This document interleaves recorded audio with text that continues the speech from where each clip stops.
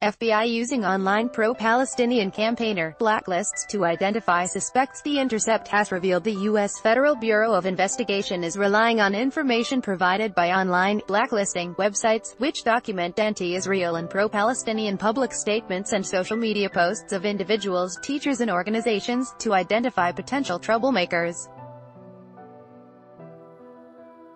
The alternative news site documents a string of FBI inquiries into pro-Palestine activists motivated by blacklists created by far-right, pro-Israel groups, which focus on alleged and unproven connections between individuals and militant groups in the Middle East. At least 2 such interviews have taken place in 2018 alone. 1. Blacklist site allegedly invoked by FBI investigators on several occasions as Canary Mission, a controversial anonymously run online resource, documents people in groups that promote hatred of the USA, Israel and Jews on North American college campuses. Visitors can view categorized lists of individuals, including students and professionals, university professors and organizations, with extensive profiles documenting apparent histories of anti-Israeli statements and activities. Copyright AP photo, Mahmoud Ilian, a Palestinian activist, places a sign to boycott Israeli products at a supermarket in Bethlehem, West Bank. Most West Bank shops no longer carry the products of 6 major Israeli food companies, as a boycott triggered by rising Israeli-Palestinian tensions is taking hold, a boycott leader said Sunday, March 1, 2015. Activists in the Fatah movement of Palestinian President Mahmoud Abbas announced the boycott plans last month, after Israel halted transfer of vital tax revenues to Abbas' cash-strapped Palestinian Authority. As of June 26, 2018, 1,685 individuals are listed, 505 professors and 23 organizations. While the site claims to investigate hatred across the entire political spectrum, a seeming majority of blacklisted individuals are of a left-wing orientation.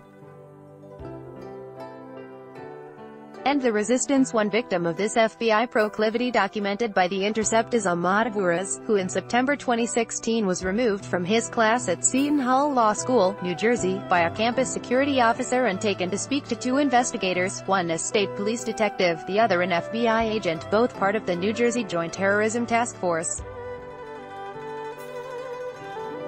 Over the next 35 minutes, the pair interviewed Aburaz about pro-Palestinian postings on his Facebook account, which had been flagged by Canary Mission and duly shared on the site's Twitter account. In the first, published during Operation Protective Edge, a 2014 Israeli assault on Gaza that killed 500 Palestinian children, Aburaz wrote, "We are all resistance. We are all." The student alleged to The Intercept he was and is not a supporter of Hamas, the armed Palestinian political faction that has waged attacks on Israel, but instead wanted to show support for all affected Palestinians in Gaza, who were labeled Hamas members by Israeli government spokespeople at the time.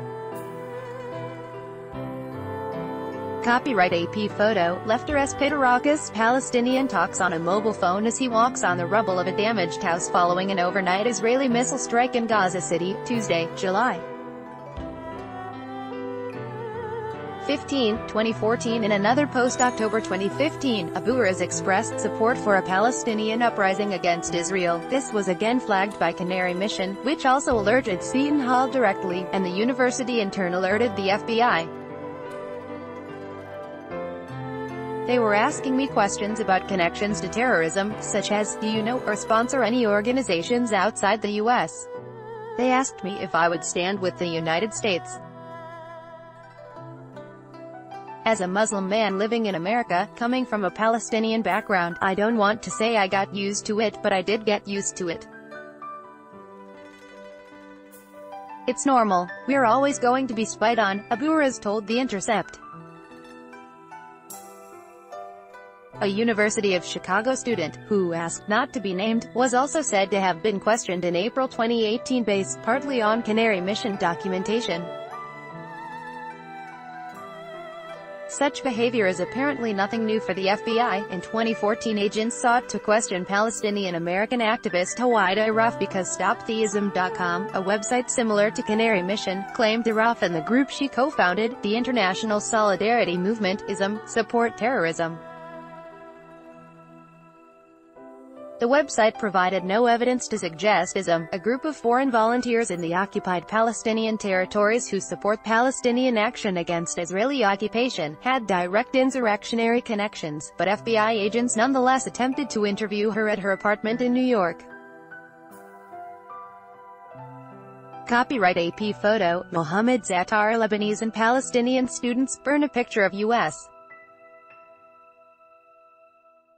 President Donald Trump, an American flag and an Israeli flag, as they take part in a protest at the Lebanese University, in the southern port city of Sidon, Lebanon, Thursday. Dec. 7, 2017, against U.S. President Donald Trump's decisions to recognize Jerusalem as the capital of Israel. Suggestions of a connection between Students for Justice in Palestine and Hamas also prompted FBI agents in February 2018 to question a student at the University of California, Los Angeles. The student was asked whether donations received by SJP was funneled to organizations in the Middle East, and if they knew anyone aligned with Hamas. No arrests yet. While no arrests have been made on the basis of intelligence provided by Canary Mission as yet, pro-Palestinian individuals in the U.S. have been imprisoned and deported for their campaigning activities. In 2010, for instance, the FBI raided the homes of 23 individuals on the basis of providing material support to the Popular Front for the Liberation of Palestine. While eventually all activists were cleared of the charges, the probe did eventually lead to the arrest in 2017 of Razmia Oda, a Chicago-based Palestinian activist, for lying to immigration authorities. She'd failed to disclose her conviction in an Israeli military court on terrorism charges. Oda claims her confession to setting off a bomb in Jerusalem in 1969 was tortured out of her by Israeli security forces, but was nonetheless deported in 2017 to Jordan.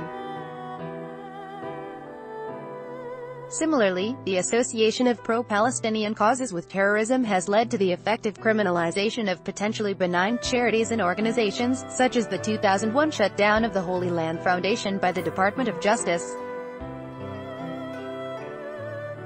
Copyright AP photo, Tom Janit. Terror group arrests. In 2008, the organization's 5 leaders were convicted of 108 counts of materially supporting terrorism. The Bureau argued the foundation, which gave money to charities in Gaza, supported Hamas as the charities it donated to were controlled by Hamas and Palestinians helped by one of the groups had associated the aid with Hamas. The Bureau was supported by the anonymous testimony of 2 Israeli witnesses, Avi and Major Lior. The conviction came despite the relief organizations it donated to also receiving U.S. government support, and prosecutors never alleging Holy Land Foundation funding was spent on militant attacks or was ever intended to support terrorism. Ever since, accusations of support for terrorism have blighted any Islamic charitable organization had ties to the foundation.